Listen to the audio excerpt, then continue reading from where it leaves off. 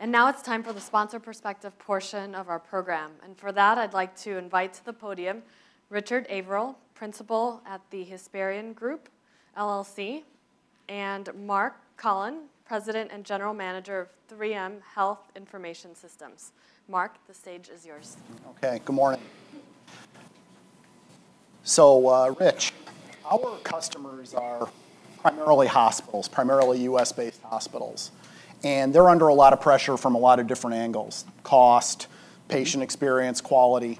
At the same time, there's a lot of data out there. There's EHRs now. There's probably more data than there's ever been. Can you talk a little bit about maybe what the role of data is in helping them solve some of those pressures?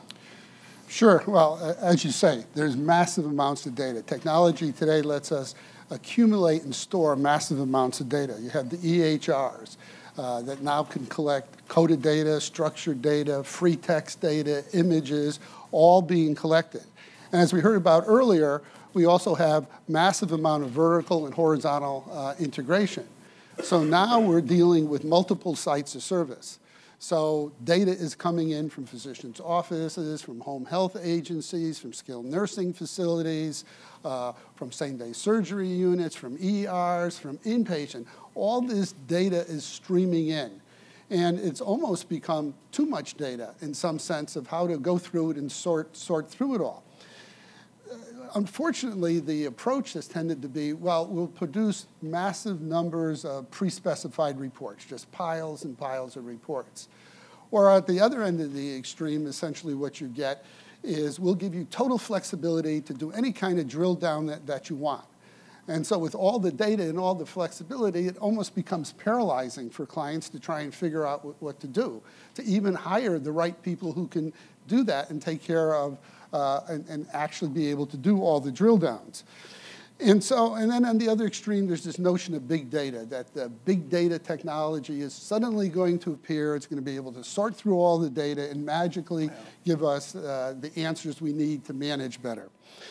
So what we must figure out to do, be able to do, is to understand delivery systems and how delivery systems interact and function as an organization, to identify the opportunities for real improvement and try to get at the underlying root causes.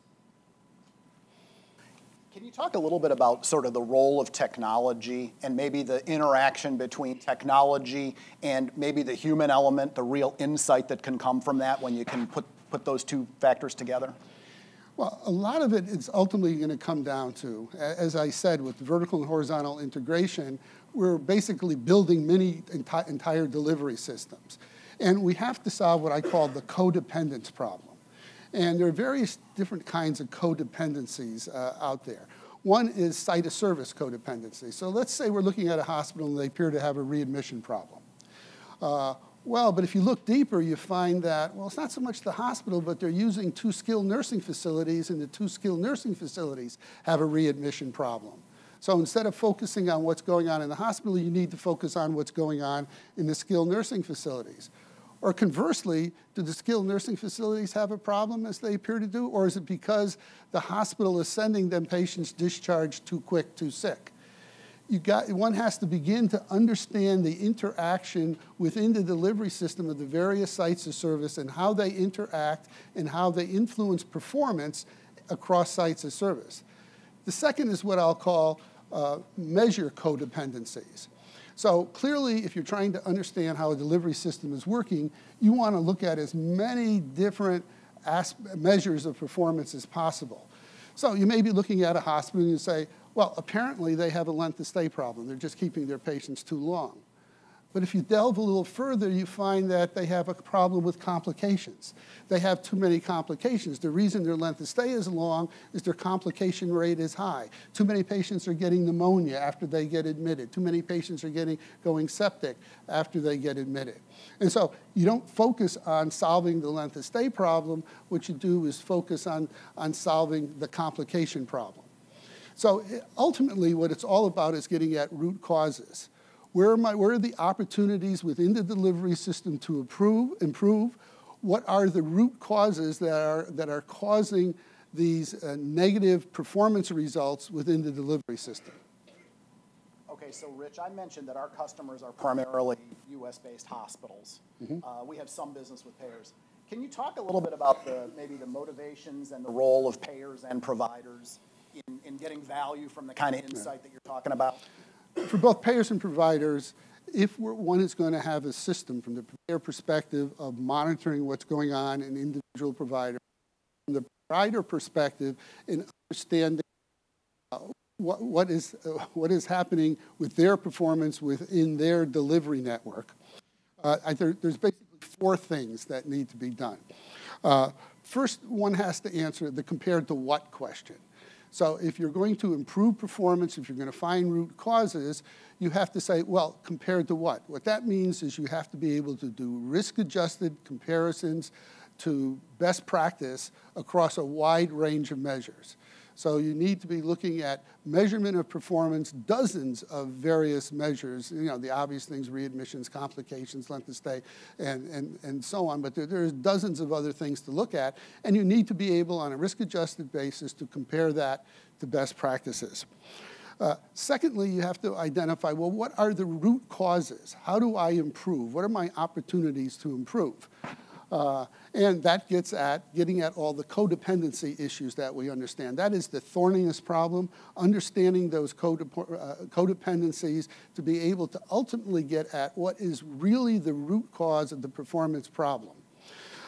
Thirdly, you have to be able to prioritize and focus. And so you need to be able to look across the entire delivery system and say, if I have limited resources to pursue opportunities to improvement, where do I deploy those resources? Is my major problem in the ER? How many patients are going to the ER? How much it costs for the patients in the ER? Is my major problem with the home health agencies that I'm using or the skilled nursing facilities I'm sending my patients to? I have to be able to sort all those things to get at the root causes of poor performance within the delivery system. And then finally, and I can't emphasize this enough, at the end of the day, if a delivery system is going to change, that means behavior is going to change. And more often than not, yes, sometimes it's administrative behavior that needs to change, but more often than not, it's clinical behavior that needs to change. That means that the data that's presented, how it's presented, has to be clinically credible. It has to be understandable to healthcare providers, and in particular the physician community.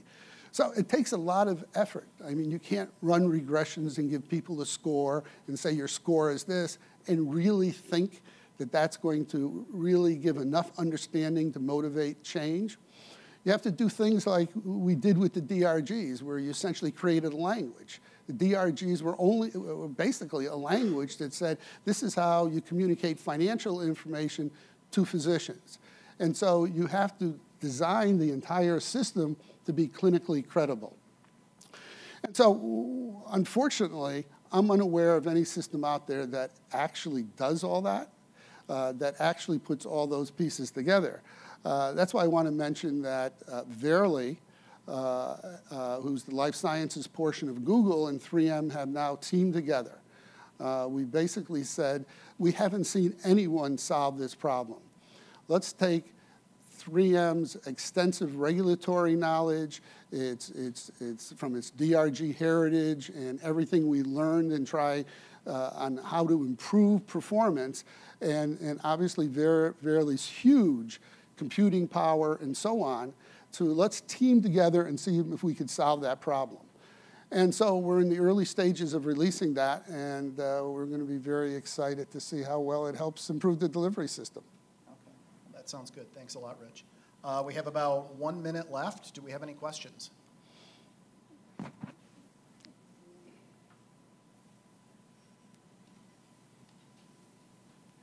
Hi, my name is Eitan.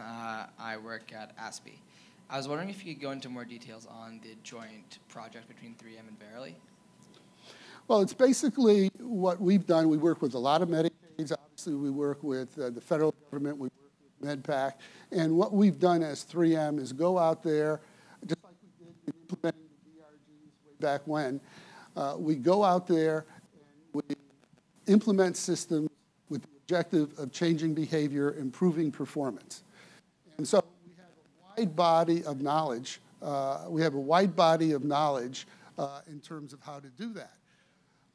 And so we've evolved that into 30 or so measures of performance of a delivery system.